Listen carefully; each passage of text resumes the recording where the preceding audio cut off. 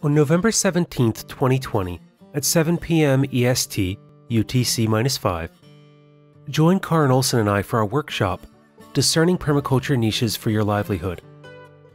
In this free 90-minute class, we'll help you expand your thinking about livelihood niches beyond the permaculture staples of design, teaching, applying perma-knowledge as a grower, or building a personal homestead. Find out more and sign up today at thepermaculturepodcast.com/niches or by the link in the show notes. I'm also running a pilot program on storytelling for design in December to share some of the processes I've used over the years to turn an idea into a narrative we can use to explain our vision to others. This is not an open class, but a limited program offered in the gift economy. If you would like to be added to the participant list, please contact me directly, show@thepermaculturepodcast.com. This is the Permaculture Podcast. I'm Scott Mann. During our lifetime, we will encounter a variety of short to long-term disasters. The form the problem takes will vary depending on where we live and how widespread the incident is that occurs. In late 2019 and throughout 2020, we've all been finding ways to respond to the COVID-19 pandemic. More regular and localized, however, are man-made and natural disasters. Though not a comprehensive list, arising from society, those problems may be a hazardous material spill, power disruption, nuclear radiation leak, chemical or biological threat, communication blackout, or civil unrest. While the natural cycles of the world, compounded by human decisions and climate change, include earthquakes, hurricanes, typhoons, tornadoes, extreme heat, winter storms, wildfires, and flooding. As permaculture practitioners, understanding the nature of a given disaster, we can prepare and plan for these disruptions so that we can respond proactively based on emerging news or local conditions. From that information and our landscape and life designs, we can provide comfort for ourselves and mutual aid within our community. In my own life, living in a rural location for more than a decade, I would often spend 2 or 3 weeks, spread across the year, cut off from the world and supplies due to flooding or severe winter snowstorms. But those problems arose from living in a wet, temperate area prone to flash floods, the impact of hurricanes, and long, cold winters. Something I'm not familiar with, that many people around the world face, are wildfires. Whether from lightning strikes, volcanic eruptions, arson, or gender reveal parties, wildfires threaten tens of millions of acres of land and hundreds of millions of people worldwide each year. So today I'm joined by Matt Fidler, one of the producers behind California Burning, a 5-part National Public Radio series examining wildfires in California. Matt joins me today to share what he learned through his interviews with land managers, architects, and others to understand the ecological role of fire, how misguided land management practices make the problem worse, and the way climate change will continue to create drier, more fire-prone areas across the globe. He then shares solutions we can take to mitigate these problems through personal action, better neighborhood and building design, and advocacy for improved resource regulations. Enjoy this conversation with Matt, and I'll join you again after. As we get started, can you tell us a little bit about yourself? Yeah, so I'm a radio and a podcast person, similar to yourself, and a musician and that kind of stuff. Although I was always, I'm on the West Coast. I live in California, and I feel like especially in Northern California, but really Californians all over, we really appreciate the natural beauty and features that we have out in California, the great big mountains and the beaches and the deserts and the savannas and all that stuff. I grew up going to Lake Tahoe all the time, camping in Muir Woods and Mount Lassen and, all these places. And so I always had a really great appreciation for nature, although I was kind of a city kid. So I guess when I started working in public radio, I started kind of working on a lot more environmental things and just learning more about this stuff that wasn't really taught to me in school. I felt like I was kind of taught by school and my family that nature was this wonderful thing and it was, really important. But the best way we could deal with nature is just leave it alone. It was a very much of a John Muir kind of attitude of, like, this is nature, it should be preserved, it's great, it does best without us.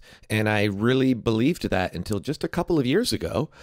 when after spending time living in San Francisco, LA, and New York City, I moved back to where I am now, to a town called Chico, California, which was my college town. And it's pretty rural. I mean, Chico has around 80, 90,000 people, but it's the biggest town in any direction for over 100 miles. And so most of the towns are just, rural farming towns. And then we're also on the edge of where the Sierra Nevada mountains meet the volcanic Cascade Mountains. And so about a year after I moved back to Chico, the Camp Fire, California's most deadly fire, erupts in our neighboring town of Paradise. And that really is what really got me into fire ecology, and said, oh my God, like I knew California had forest fires and that kind of stuff. And I knew, I lived very close to Oakland during the 1991 Oakland fire, that at the time was, I believe, the most deadly fire.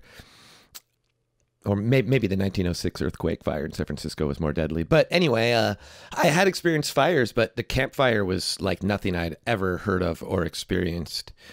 And already we were having a bad fire season that year in 2018. And so I was starting to look into wildfires and why they seem to be getting so much worse. And I was even, talking to my local public radio station, North State Public Radio, about doing a collaboration on a fire project. Because I almost felt like I was sent home from New York to come to California to cover this stuff. Because as soon as I came into California, there was smoke that summer of 2017. It was, my wife and I, we sold almost everything we owned in New York City. We bought a falling apart RV and we traveled across the country. It's kind of a bucket list thing to do. Yeah. And, and after, 2 months or something like that in the RV, we arrive in California and it's just smoky. And and so then a year later, or a year and a half later or so, the Camp Fire happens after we settled in Chico. And it said, all right, this can't just be a talking point between, oh, we need to log more, or, oh, we need to log less. Because that seemed like that was the only part about the conversation that was actually focused on solutions. It was like, no, we need to log more. No, we need to log less. And I'm like, no, I don't think it's this black and white. And so that started me on my journey. Two of the reasons why I wanted to speak with you were that, one, being here on the East Coast of the United States in the mid-Atlantic, we deal mostly with flooding and issues of water. Forest fires are really, really rare. And if they do happen, it's usually from a lightning strike or something like that. And they burn acreage in the hundreds to maybe a few thousand acres, nothing like what we see in California and the Pacific Northwest. And also because of your role in investigating this as a layperson, which is where many permaculture practitioners might be coming from when they take up an interest in this. We're not, necessarily ecologists or people who are doing large area land management and having to think about fires on this kind of scale. But very often we are likely to be someone who's living in a town that could be threatened by fire. And so I was wondering if you might speak to some of the things that you've learned in this exploration over the last couple of years of like the impacts that wildfires can have on us, and also some of the ways that we might help to mitigate that through our individual or collective actions. Yeah. Well, that's a big question. So one of the big things that I've learned, and this is kind of an overarching thing, and we can get into some more details of this, is that one of the big reasons why these fires are getting so bad, and I don't want, and not talking about specifics, because just like how the East Coast is different from the West Coast in many drastic ways, like the East Coast, you get rain throughout the summer on the East Coast. We don't. Like rain almost never happens between the months of May and October. Like I have not experienced rain. I think we might have gotten like 10 minutes of rain in like July. But that was then followed by a bunch of lightning storms that went off and set hundreds, if not thousands, of fires in the mountains. So we get fires out here from lightning strikes as well, and that's kind of the natural time for them to happen here. It's not common for us to get huge electrical storms in the middle of the summer, but it's not never heard of. It happens. This is the big thing that I've learned about why these fires are so bad. Well, I mean, first, fires do occur here naturally. It is Fires are a really important part of the ecosystem in the West Coast in general. It's an arid climate here. We don't get rain in the summers, and we get a lot of rain in the winters, and we have really steep geography. And so, the mountains are extremely dramatic here. And so the weather systems come off of the Pacific usually and, bypass, a lot of the valley. And, it comes over the coastal mountains and then it goes into the valley and then it hits the Sierra Nevadas. And then that's when it really condenses because the Sierra Nevadas, are 8, 9, 10,000 feet tall mountains. And so the weather hits there and you get big storms over the mountains. And then that creates really more dramatic geography as all the water, travels down, the various waterways and that kind of thing. And so trees grow really, really well because they have so much water in the winter and early spring, and then they get tons of sun. And so it's a perfect mixture for a lot of growth. And so the trees, they grow really fast here. The bushes, the weeds, everything just grows really, really fast here. And then at the end of the summer, basically it's been dry for 4 or 5 months, and then maybe we get some lightning, or of course there's a lot of humans here, and so you get sparks flying from tractors, from earth movers, from cars. You get careless campers and careless hunters. On rare occasion, you get arsonists. And so fires will start in the West Coast, and there's nothing that we can stop. Like there's no way we're going to stop fires from happening on the West Coast. Now, part of the problem why they're getting so big is that we've been actually really good at suppressing fires. So as soon as these start fires, we put them all out. Well, it turns out that the ecology of this area demands fire because, again, with all the growth of the trees and bushes and that kind of stuff, and then long, dry summers, trees drop branches and leaves and pine needles and stuff dies.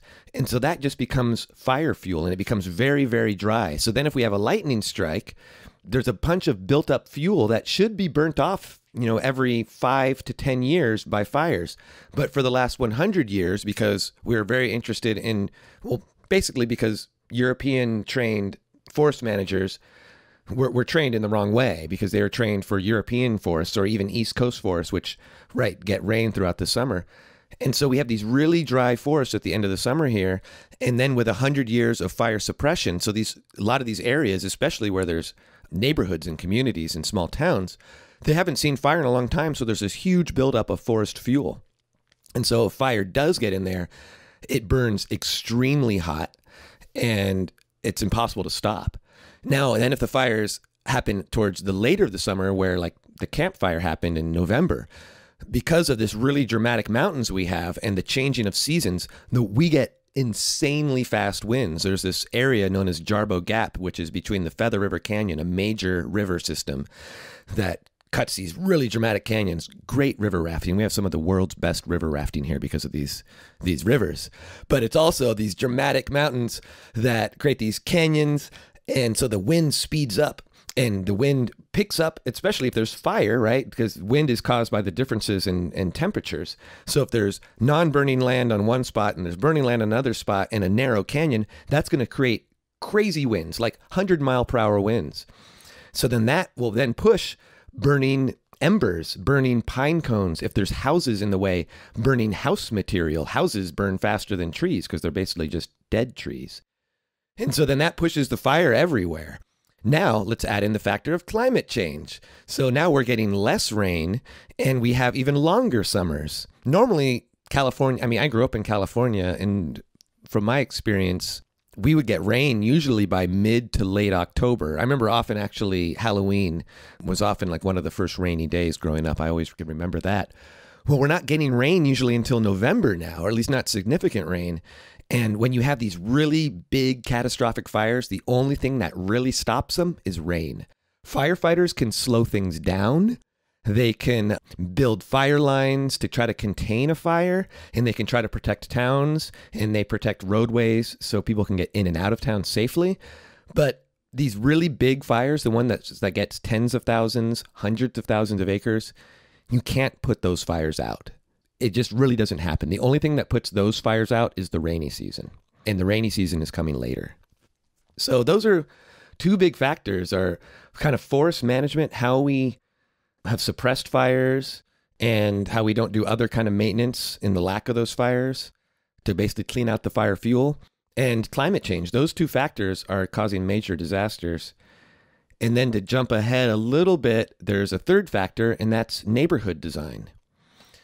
Houses in California traditionally were built out of pine trees, out of wood, because we have these huge pine forests here. And so it was cheap. It was material, like during the gold rush, people just made these little shacks out of pine trees and they often weren't towns that were meant to last, and a lot of them were abandoned. But we've kept up that tradition of building all of our houses out of stick construction here. And frankly, as I said earlier, that stuff burns. We're building, houses made out of dead trees in the middle of forests that ecologically are meant to burn. And so we're causing disasters, and we don't take an effect, not just the building materials, but how fire travels. Fires are the most deadly when they're started at the bottom of a canyon, because fire burns more intensely up, right? Heat goes up. And so if you're building a big neighborhood right above a canyon because you want that great view, and you don't properly maintain that canyon below where everything grows, because right at the bottom of the canyon, that's where the river goes, that's where the water goes. So stuff grows really fast there. Now, that's the stuff that will burn really intensely. So that if there's a fire that catches at the bottom of that canyon, it's going to burn right up that canyon and right into that neighborhood. And where we have hundreds, maybe thousands of neighborhoods in California like this. So while Paradise has burnt, and parts of Ventura have burnt, and parts of Santa Barbara have burnt, and Santa Rosa has burnt twice now, and Berry Creek, and now all these towns in Oregon have burnt, this is just the beginning. There are hundreds of towns, again, maybe thousands of towns that can burn like these towns if we're not careful. But there are ways around it. There are, just like with permaculture, the problem can be the solution. And that's why I've gotten so into the aesthetics and the ideals around permaculture, because we're running into a lot of self-made problems in our society, and we can't continue to do the same things and expect different results. Just sort of like we can't continue to use, I don't know, what do you even want to call it? Industrial agriculture, and expect to get higher quality food and our soil to get better. You can't expect that. So it's the same thing with fire. We can't be building neighborhoods out of dead trees above areas that want to burn and not expect more disasters like Paradise, Santa Rosa, Oakland. And this is where, in my background, I studied resource management.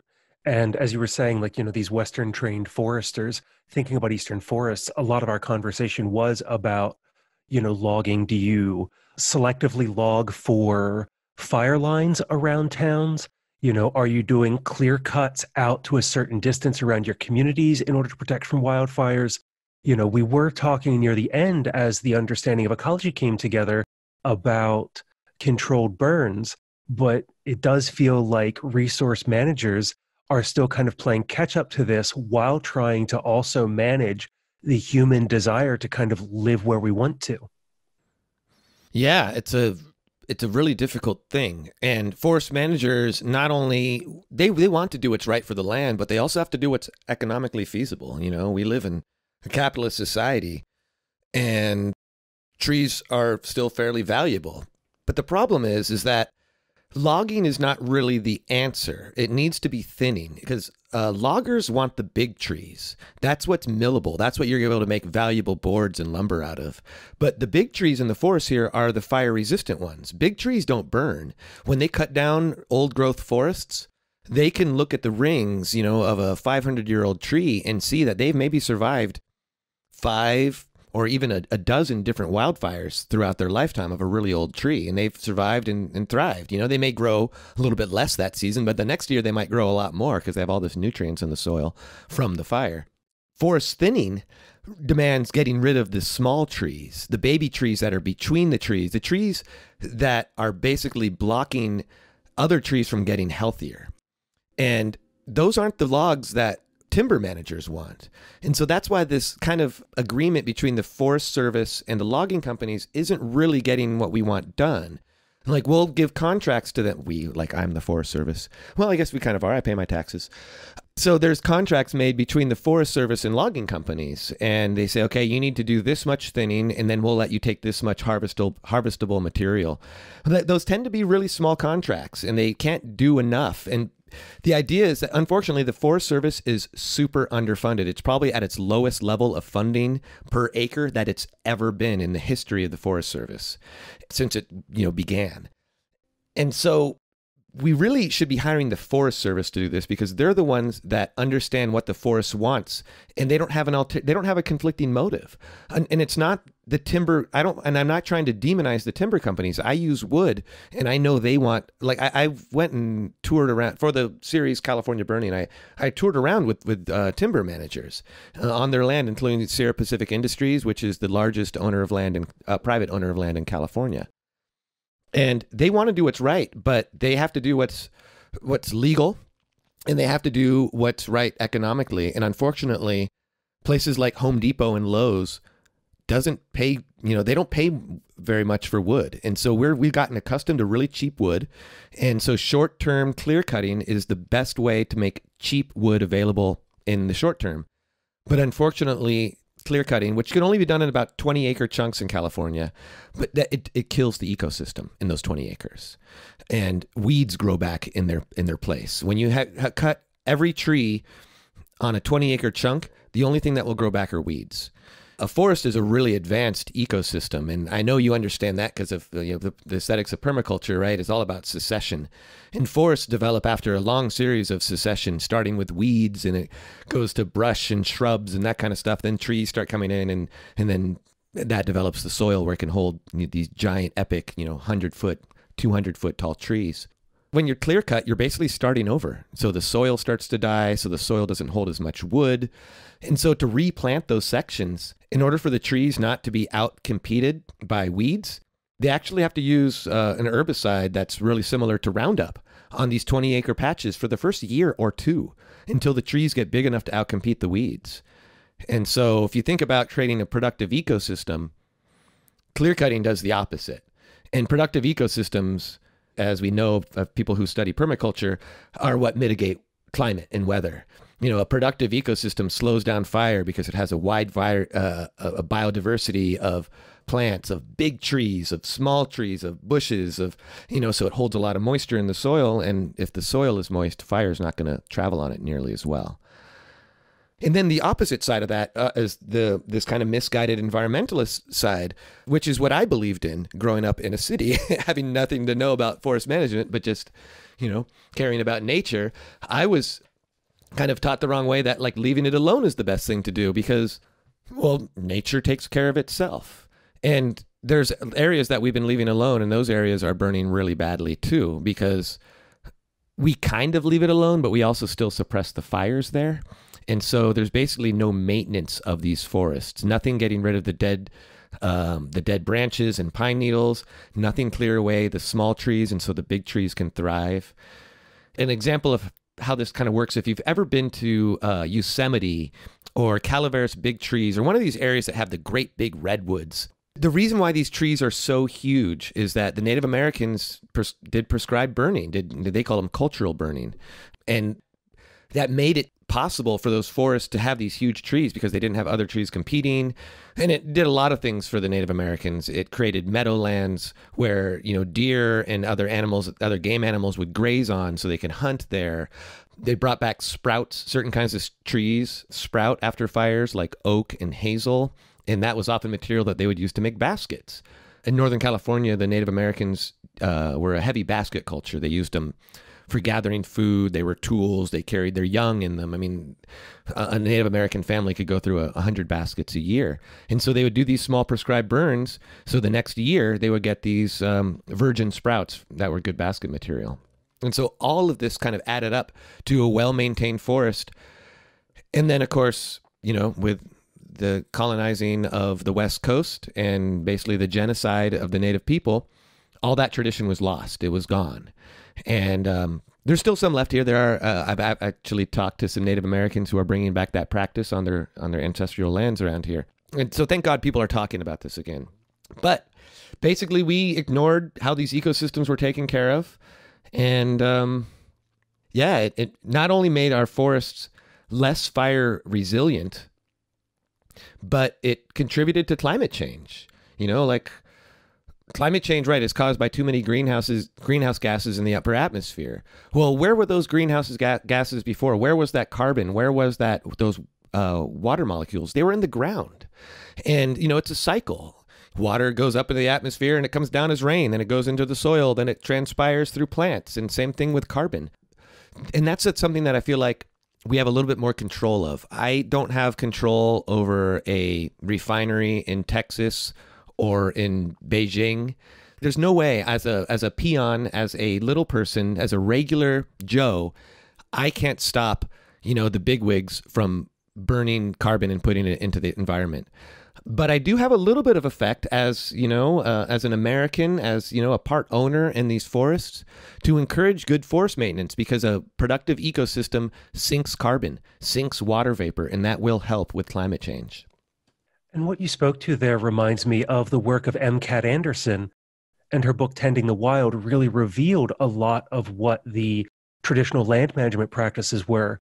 And that was a big piece of trying to break kind of the stereotype of the majestic, untouched wilderness. Through my master's program, we talked at length about how our vision of what the world was like that came through the European stories of like the dark woods. We get like Hansel and Gretel and some of these other folk tales talk about how the wilderness was monolithic and, at times dangerous. And then through the work of like Gifford Pinchot and John Muir and some of the others, seeing these amazing places and talking about them kind of as they were without accepting or explaining how they got there, because we didn't quite have that knowledge of these forests that were managed and tended in different ways, of the way that the wildlife that had been encouraged to grow there and the balance of predator and prey species provided a certain equilibrium while the land was also continually dynamically changing. Yeah, there's this whole...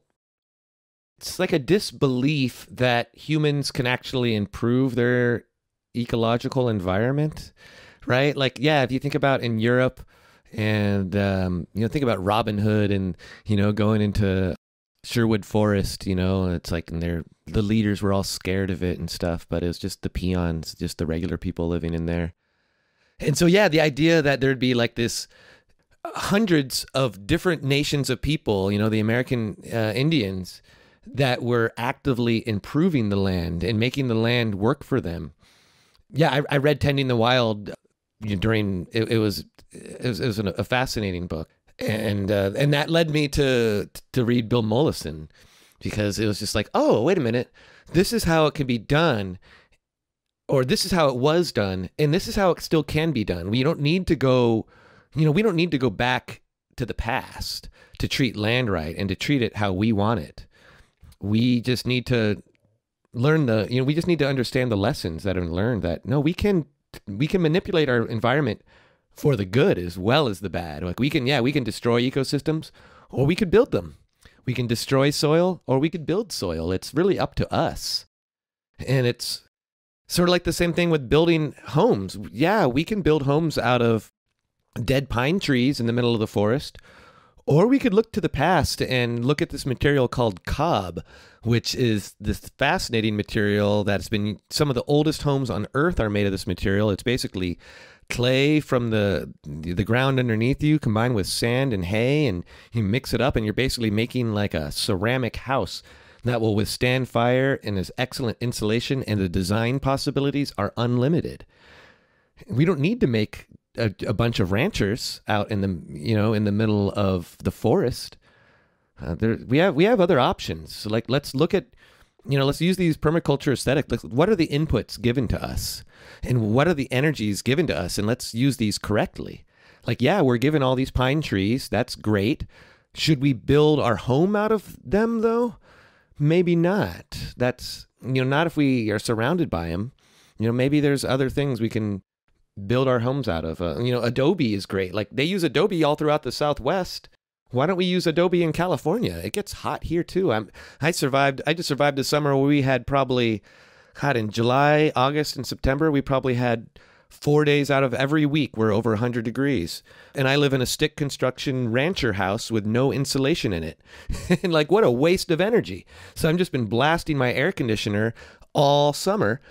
And if I had a earthen home with good insulation, and I could probably use a lot less energy. And so, yeah, I love the permaculture, guiding principles. They really apply to the West Coast really well.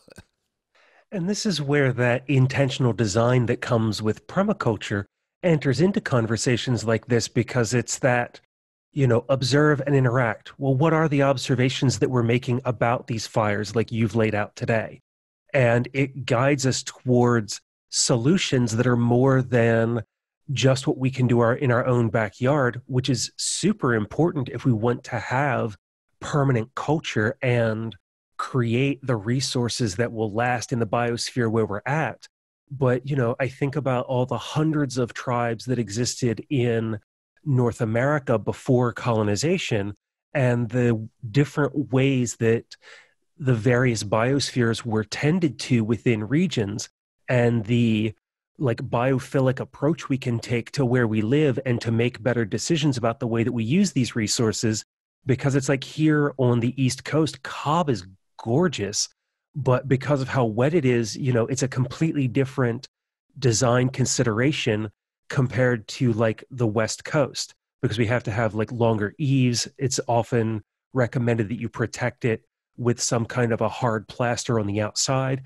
Well, what else can we look to here, among Appalachia that we might use instead of Cobb? And then we look at things like stone or brick and the way that we can create these long-lasting, durable houses that also reduce our need for wood, particularly in areas like where you are, where we have wildfires. I assume that there aren't a whole lot of brick houses in California, mainly because of earthquakes, and wood is more pliable. But yeah, exactly. It's just like bricks doesn't make sense. Although where I am, we don't really get earthquakes here. I'm in the middle of the valley. I'm pretty far from any major fault lines here. Bricks. And there are some brick buildings around here. I live in a pretty old town. Chico is a very early town, and it's a town founded by a guy named John Bidwell, who was a gold miner who struck it rich pretty early on. And yeah, but then right, these things get started. Build cheap wood homes. We're just going to keep building them that way because we've kind of always done it that way. But we really should be looking at what makes more sense. For my podcast, California Burning, on the last episode, I visited this guy named Randall Hauser, who is a professional map maker, and he uses satellite imagery to map out where fires are, and not only where fires are, but where they're likely to be based on how much fire fuel they have, how large the canopy is, how much biodiversity is in the forest, which way the winds are going. They're really fascinating. And so this guy knows a lot about the fire-prone area that he's from. He lives in a little west of Redding, California, which is, the other larger city. I mean, larger city. It's like 80,000 people maybe in far northern California. And it's where the Carr Fire happened, which was one of the largest fires. Not the most deadly, but one of the largest fires of 2018. It happened right before the Camp Fire, and I believe it burned, several 100,000 acres, including his entire neighborhood. And now his neighborhood, everyone had somewhere between 1 and 3 acres. It's a very rural neighborhood of kind of hills and oak trees and, low pines. Every house in his neighborhood burnt down to this foundation. Like, it was just a crumbling foundation. His house wasn't touched. And the reason why is he understood which way the wind was coming from. There was a very shingled kind of house, woodsy as he describes it, neighborhood directly to the west of him, and he knew the wind was going to blow from there. And so when he designed his house, he had these wooden or kind of curved walls. And so one of the ways that fires spread from home fires is they have these giant embers that are flying, usually from shingles, from particle board, from that kind of thing, from even flammable furniture. And he described it as like a crashing ocean wave, and all those little like a crashing ocean wave on a bunch of rocks, and then all those little spheres of water. Think about those as embers instead. And so you have all that, and they push against a wall. Now, if they get stuck, that's when they catch a fire, because it takes at least a few seconds, usually maybe even closer to a minute, for one of these flaming embers to catch something else on fire. So he made all his walls smooth. They're not wood, they're adobe on the outside. He has all of his grasses and trees trimmed to a very short length surrounding his property. And instead of a shingle roof, he used insulated panels. So they're metal panels that are 2 panels with air in between it. So that's the insulation, and he just washes them. Basically, there's no surfaces on his home where an ember can get stuck. And there's no vents because he has insulated panels that the vents into the insulated panels point down. So there's no way for an ember to fly into an attic, which is often how houses start. Then he has, I believe, triple pane windows. Usually double pane is good enough, but for single pane windows, if you have a fire, even maybe 50 feet close to your house, if it's a really, really big fire and you have single pane windows, your furniture might spontaneously combust from the heat. In a lot of these home fires, houses are burning from the inside out. And so he basically did it. He had really good insulation. He had defensible space where nothing would burn directly around his house. And he had, just a design where it wouldn't burn. And of course, he probably spent a good amount of money. This was a custom house that he built himself because he's also an architect. But it shows you that you can build a house that will survive a fire. And there's been a lot of examples of this. If you have defensible space and you know how to design a house, you can make a house that's in the middle of the woods that won't burn, even if there's a catastrophic fire. Of course, he still did evacuate when the fire came through. He didn't want to live through that. But it's possible to do. And he thought about the energies coming into his home and what the possibilities are and how to deflect those energies, and it worked. And even with all of those precautions in place, as you say, he still evacuated rather than, take the risk of trying to stay in that location. Right, because he knew, a lot of people, the reason why they stay is to try to protect their home. And, because you can protect your home, especially if you have a place to get away from the smoke. Because, again, your homes are often caught on fire by just a small ember the size of a pine cone or smaller even. And so if you see if you're at home and you have a garden hose out and you see one of those embers fly against your home, you can just spray it with a garden hose or literally pick it up and move it somewhere. And if you weren't there, that might have caught your home on fire. But Randall didn't need to do this because he knew his home was safe. I mean, of course, he still was worried, he hadn't had a real serious test of his design until the car fire happened. So he was still nervous leaving. There's nothing going to change that. But he came back after he was given clearance to come back to the neighborhood, and his was the only house that survived. And from these individual actions that we can take when considering design and location, from what you shared today, it also sounds like we do have a role in the broader conversation about how to respond to the conditions that are creating these problems, not just the broader issue of climate change, but also in seeking out where we get our wood from, in advocating for policies that are holistic and based on broad top-down policies rather than necessarily individual landowners creating plans as they move forward.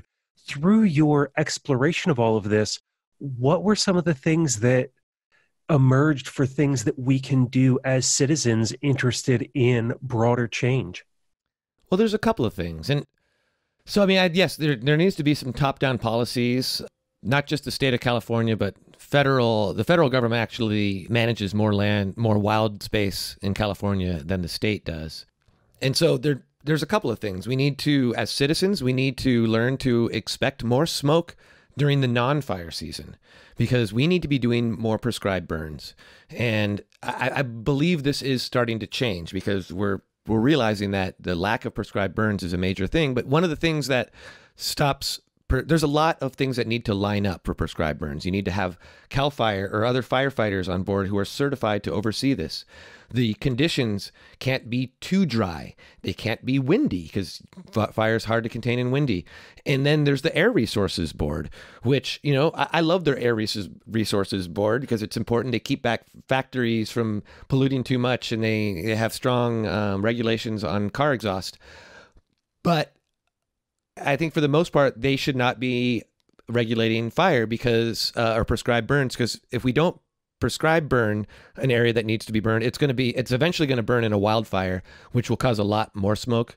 These prescribed burns are very low intensity fires where it's just burning on the ground. It's just burning the surface fuels. It's not burning the trees. It may singe the trunks of the trees, but it's not getting up into the canopy of the trees. So I think just education is really important because, again, as a kid, I was growing up with a love of nature and a respect of nature. Whenever I would see a prescribed burn or a pile burn done by a rancher, I go, oh my God, what are these people doing? They're polluting the air and I want to be out in the woods and now there's smoke here. We need to get used to that. I was wrong. We needed a lot more burns. Traditionally, before, colonization, California probably had somewhere in the range of 1 to 4 million acres burn every year. We have about 33 million acres of forest. I could be wrong.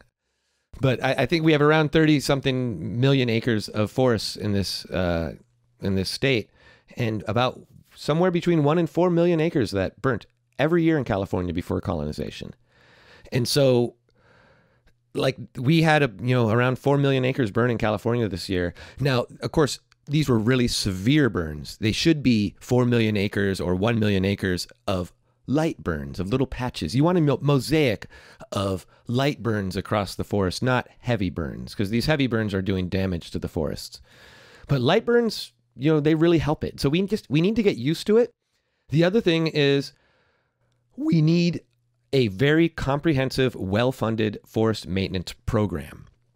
Now, forest maintenance, where you're removing the forest litter and then probably following it up with burns, most of the areas are not ready for prescribed fire because there's too much fuel on the ground. So there needs to be kind of individual mastication where they grind up that stuff and they wood chip it and they do that kind of stuff and they remove that stuff from the forest first. And that costs, from what all the forest managers have told me, between $1,000 and $2,000 per acre to maintain that. So that's a lot of money. So if you think about, we have maybe 20 million acres that need to be maintained, and I'm going to take out my little calculator here. We have 20 million acres. That's 20,000. Now we times that by the high of $2,000 per acre. Wow, that's a big number. Let's see. That's $40 billion.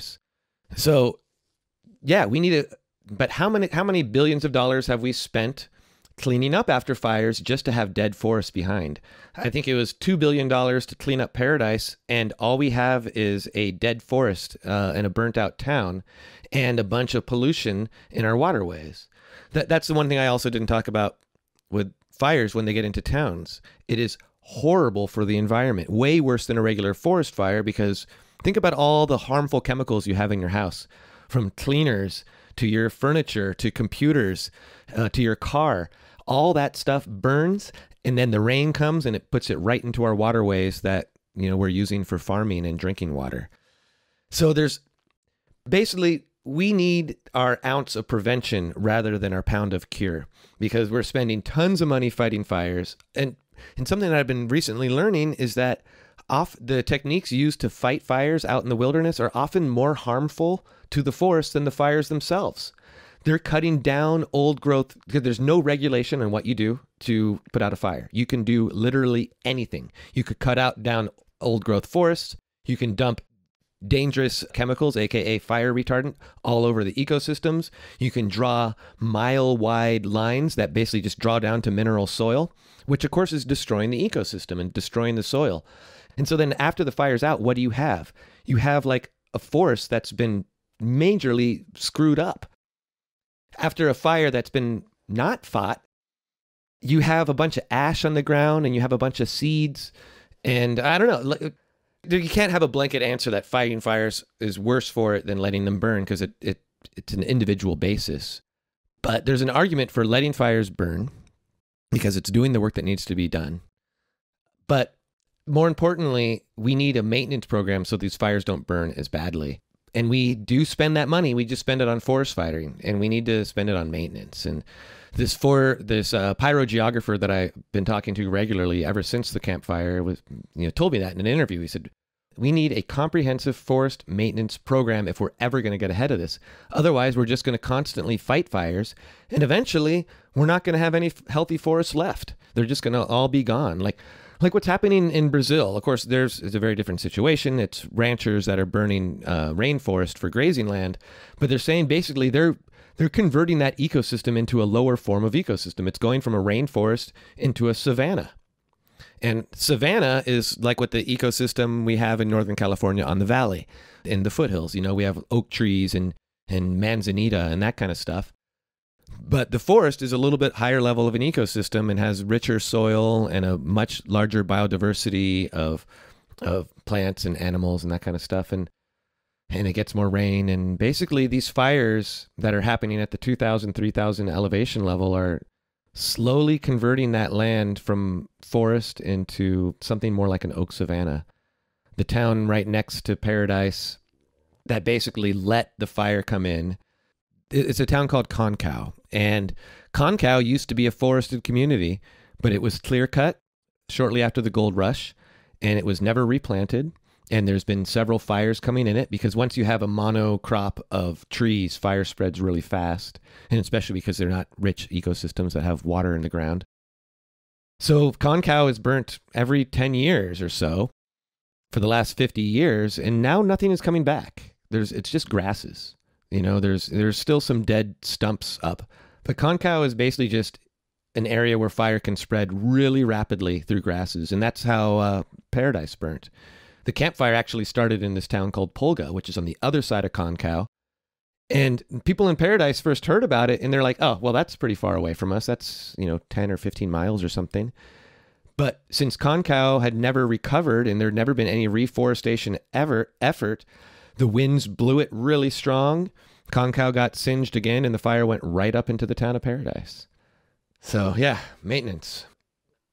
And in the long run, that maintenance would reduce the cost of likely fire insurance as those forest fires destroy less homes and reduce the overall risk to human habitation. We would be doing less to rebuild those communities. They could stay extant even though fires would burn. And likely the maintenance in the long run would be cheaper than these ongoing mitigation efforts when fires do come through the firefighting, and really, as you said in the beginning, pushing against these fires until the rains come. And yet we don't have the political will or policy at this point to make that happen. And so that's a place where we as individuals can help to advocate for that. Exactly. Yeah, we need to advocate for long-term thinking. And, another part of that problem is these, neighborhood developers, they don't want these rules about this. They want to be able to, California, the population is growing. It continues to grow. California just hit 40 million people. And we need, and we have a bunch of houses that are burning. And so we need more houses. And so, we're really good as a society about thinking about short-term answers. And so, yeah, we need cheap wood. Cut down 20 acres of trees at a time. We need cheap housing. Build cheap housing in the middle of the woods where the land is inexpensive. But yeah, it's not a good long-term solution. It's going to cost a lot more by, not thinking about these things. And this becomes even worse as you also laid out at the beginning as we look at climate change and these fires become larger and larger year after year unless we take some kind of action now to prevent this kind of long-term damage. Yeah, and of course these fires are the fires are a snowballing effect of climate change, right? Because the fires are partially really bad because of climate change, right? Longer, drier season. Oh, and that's the other thing about climate change that really contributes to this. You may have heard about the bark beetle problem that's plaguing a lot of the West Coast, really from Colorado, Montana, Washington, Oregon, California. It's these infestations of a natural part of the ecosystem, which is the bark beetle. And basically they're there to, eat up dead trees, part of breaking down the trees to turn them into soil. Well, the problem is that the overnight lows during the winter are much warmer than they used to be. And bark beetles come out in the spring, and they generally they lay their eggs, and they're basically in a hibernation period in their larva form or whatever, an egg form in the winter. And usually the freezes kill off a large chunk of those bugs. Well, they're not, because the overnight lows aren't cold enough to actually do that. And so the populations from the bark beetle are much larger than they'd normally be. And then you combine that with overgrown forests from a lack of fire and a lack of maintenance. And again, we've cut down most of the old growth forests, right? Old growth trees, like, a 300-year-old pine tree is going to be, healthy pine tree is going to be really resistant to a bark beetle. A bark beetle is not going to be able to get through the sap and the outer bark. But a sick tree or a small tree easily can. And, if that happened every once in a while, that's not a horrible thing, right? Maybe that tree was a little bit weak genetically, but because of the huge populations of bark beetle and the large population of small trees and underfed trees, because there's lack of water, more trees fighting for less water, they're going to be a lot less healthy. Then now you have tons of, this is kind of a permaculture problem, right? You have lack of biodiversity. You have lack of coherent weather problems. You're going to get pest infestations. And that's what's happened. And so then, of course, all those dead trees make it for much more flammable land. And then when everything burns, we're putting up tons of CO2. Like, I can't even imagine what the equivalent of cars on the road, the 4 million acres that have burned in California, the 4 million acres that have burned in Oregon. Like, what's the equivalent of that? I mean, Oregon only has 2 million people, I think. So I doubt Oregon creates a whole lot of pollution from, factories and cars, because there's not a lot of people. But they just caused a bunch of CO2 from all the forest burning. And the fire season of 2018, which was the worst we'd ever had until this year, he said basically all the climate change and mitigation and carbon offsets that California's done for the last 10 years was wiped out in 1 year's worth of fire. And of course, this last year was even worse than that year. So yeah, it's a snowballing problem. Like, climate change makes fires worse. Fires make climate change worse. So it's, a little depressing. So it's, and again, this is why I really started learning permaculture, because, I own 1/4 acre of land in my little kind of city blockish little plot of land here in Chico.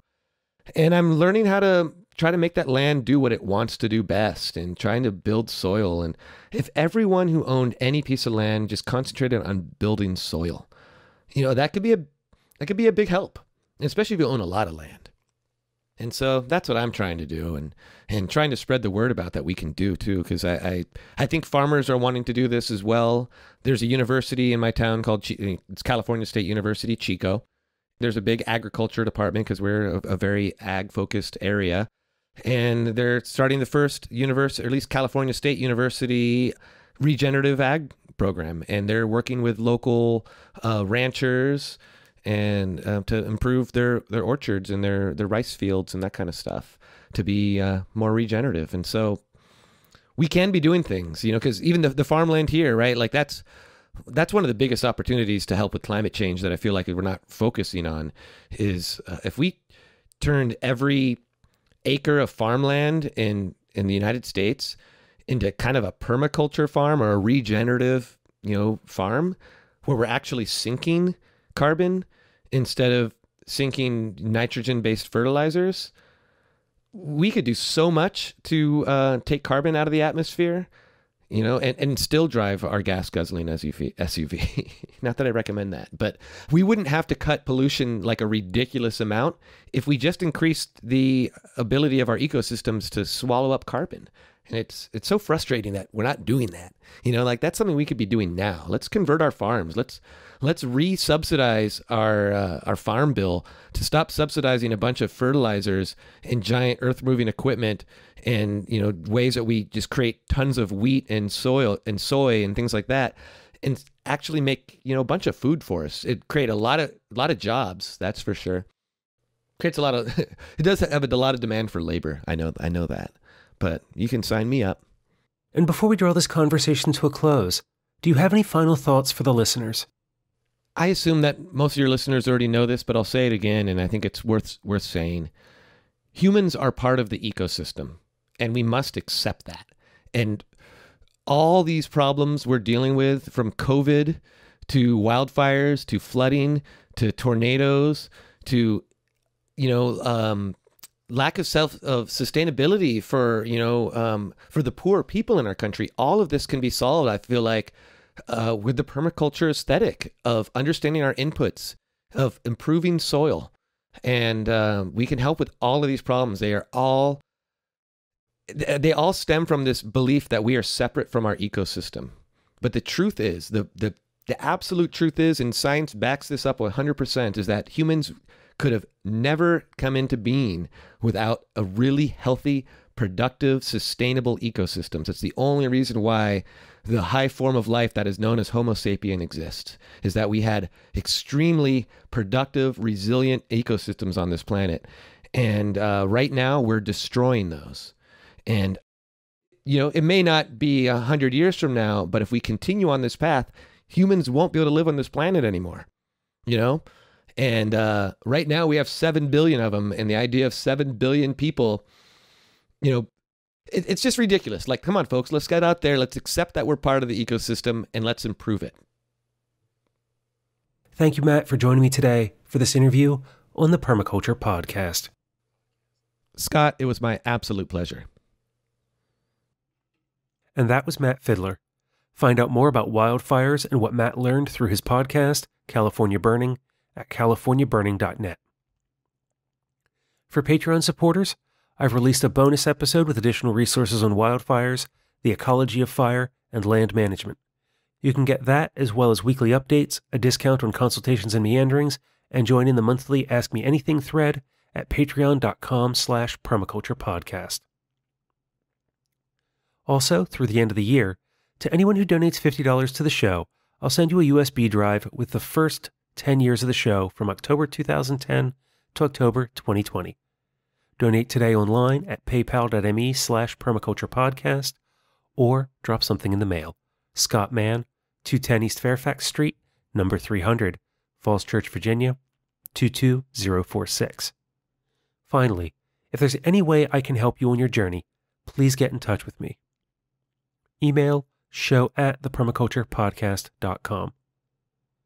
Until the next time, spend each day creating the world you want to live in by taking action to plan for and mitigate disasters while taking care of Earth, yourself, and each other.